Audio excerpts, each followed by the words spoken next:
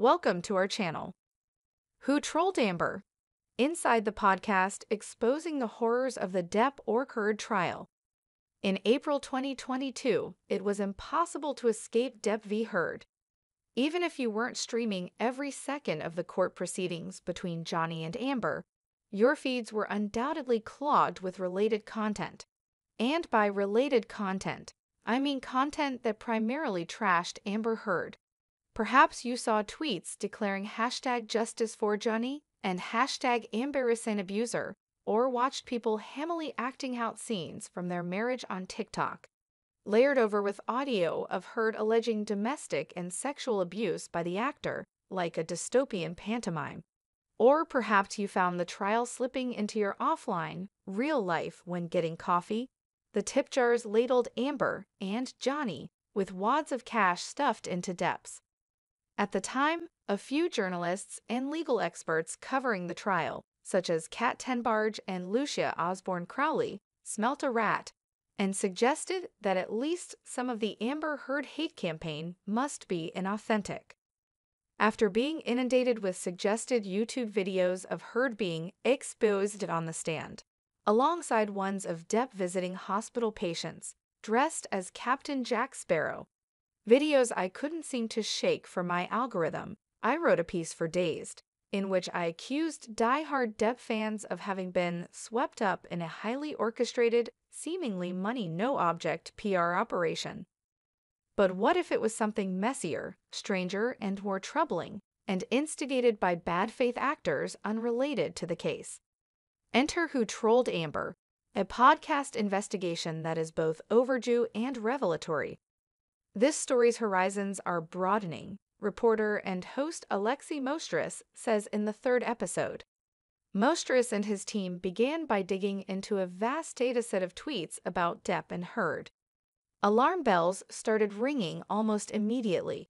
One account had tweeted more than 370,000 times since 2021, which, Mostris calculated, was a post every 2 minutes, 24 hours a day, for 3 years. They also find an ostensibly Chilean far-right political troll who suddenly switches allegiances to attack Amber Heard. Spanish-speaking bot networks posting hundreds of pro-Depp tweets. Thai accounts that tweet once and go viral, and tens of thousands of identical messages left under Amber Heard videos on YouTube. The truly shocking revelation at the heart of the series is just how vast and complex the disinformation movement against Heard was. This was not one single campaign, but multiple hybrid attacks, with bot armies and real people working in tandem. The Depp/Heard saga was never just a story about the public breakdown of a public marriage. Yet this may well be why the disinformation campaign went under the radar. Celebrity culture functioned as a smokescreen. There was obviously a huge amount of publicity about the case, Mostris tells me. There were always rumors that there were bots in manipulation used. But I was surprised that although this case involved so much media time and so much money, no one really picked up the bot issue and ran with it. He suggests this might partly be because, at the time of the U.S. trial, it wasn't a pressing issue for the legal teams. They were more focused on going through the evidence and establishing what had happened, and sometimes it takes a while for these things to settle. It's not the sort of thing that you can easily analyze in the moment. Part of the issue is that looking into this stuff is really, really difficult, Mostris notes. For starters, there's an accountability and a transparency problem. In the world of manipulation and hacking for hire, there's 5 to 10 to 20 steps between the client and then his law firm and then an investigations company based in London that they commission. And then the London-based investigations company commissions an independent but London-based security professional who knows someone in Israel, who then subcontracts it out to someone in India, who does the hack or the manipulation, feeds the data back up the chain, and then, by the time it gets back to the law firm, there are no fingerprints. Essentially, the industry is effective precisely because it's so convoluted. The most interesting thing is the online misogyny. There's so much of it.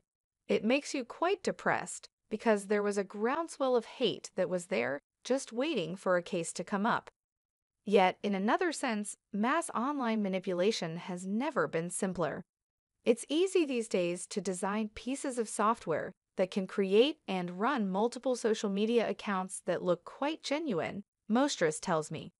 That's not a particularly onerous process anymore. In a way, it might have been 5 or 10 years ago. This to a conundrum for investigators. There's an imbalance between, on the one hand, manipulation campaigns being really easy to create, cheap to put in place, and potentially able to drive conversations, Mostris says. On the other hand, they're very difficult to detect. They're super difficult for journalists and researchers, but they're also not easy even for the platforms to detect, particularly in situations where they've cut back on safety teams and on their own resources. Mostris sums the situation up plainly. There's this imbalance between how easy it is to perpetrate and how difficult it is to catch. That's quite a worrying gap. While making Who trolled Amber, Mostris knew he and his research team would have to be rigorous. What we didn't want to do was to find some bots and then just say, okay, there are some bots, that means something dodgy happened, he explains. Because if you take basically any major public discussion on social media, there will be a small proportion of that conversation that is driven by bots. That doesn't mean that there's some nefarious bad guy masterminding it. Yet, in this case, it wasn't a small proportion. What was surprising, at least according to one of the researchers, Mostris says, was that 50% of the conversation around Amber had been inauthentically generated. Obviously, this doesn't mean there weren't huge numbers of real people who were interested in the case. They made up the majority of accounts tweeting about Depp. However, Mostris found they were only posting about the trial a handful of times. Bot accounts, by contrast, were tweeting up to 1,000 times a day, meaning the majority of tweets that were posted were inauthentic. In the podcast, Mostris compares the role of bots in the Depp/Heard story to that of the agent provocateur, encouraging and inciting ugly elements that were already present. Daniel Mackey, a former spy who put Mostris onto the case in the first place, puts it slightly differently.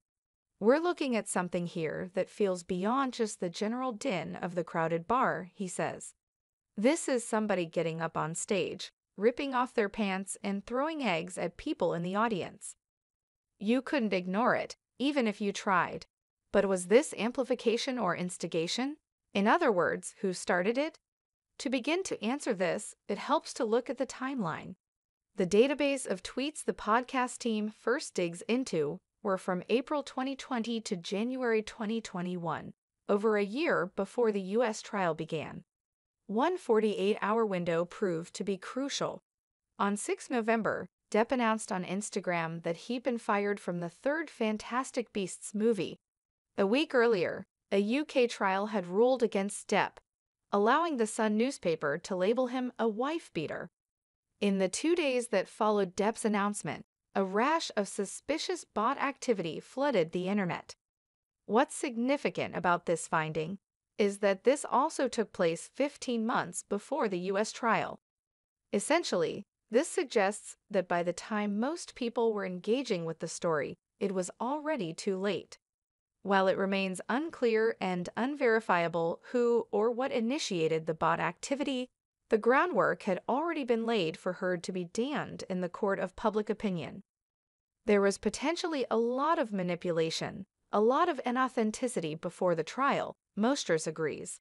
During the trial, there were lots of people who were like, okay, we can make money out of this case, because they had a constant supply of video images that they could cut and splice, and they could make Amber look bad, and they could get clicks. But in a way, that was the more predictable end of things, he says. By that time, the internet's opinion on Amber had already been formed. Yet, at the same time, this strategy wasn't plucked out of thin air.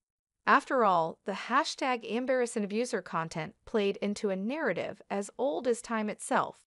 Man suffering at the hands of a manipulative, deceitful, evil woman. When you take a step back from this, Actually, the most interesting thing is the online misogyny, Mostras suggests. There's so much of it. It makes you quite depressed, because there was a groundswell of hate that was there, just waiting for a case to come up. As Who Trolled Amber continues, Mostras and his team explore possible links between the trolling against Heard and the country of Saudi Arabia. But perhaps there doesn't need to be a single purpose behind the campaign. This is a propaganda war, cybersecurity expert E.J. Hilbert says in the series. The goal is division, destabilization. A lot of disinformation campaigns, especially political ones, have as their objective just a sense of instability. Mostras agrees. We saw that in the Russian bot campaign before the US election. I think the more we understand about misinformation campaigns, the more we're seeing that actually, because they're so easy to set up, they're not just limited to political issues anymore.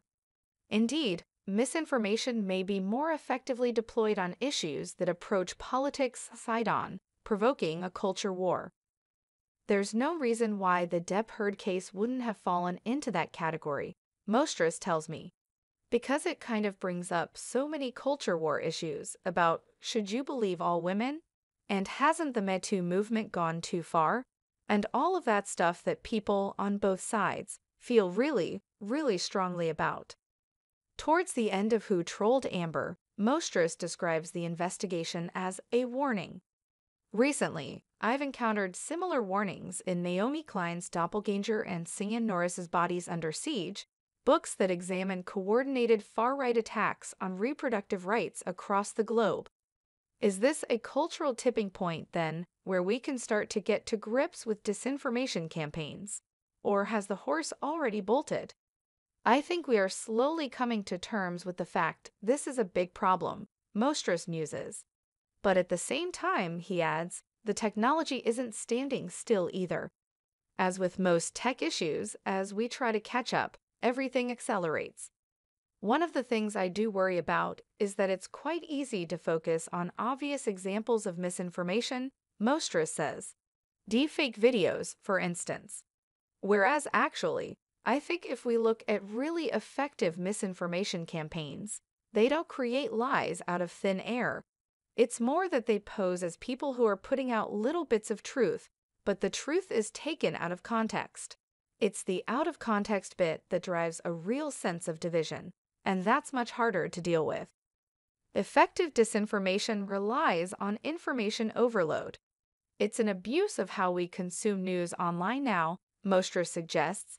If we're just going scroll, scroll, click, click, flick, flick, then we don't have time to parse the real from the fake. It's the same with the Russian attempts to subvert the US elections. They didn't put out lies or fake news so much as they harnessed and weaponized real news in a way that increased division. I think that's the real danger that we've got to face up to.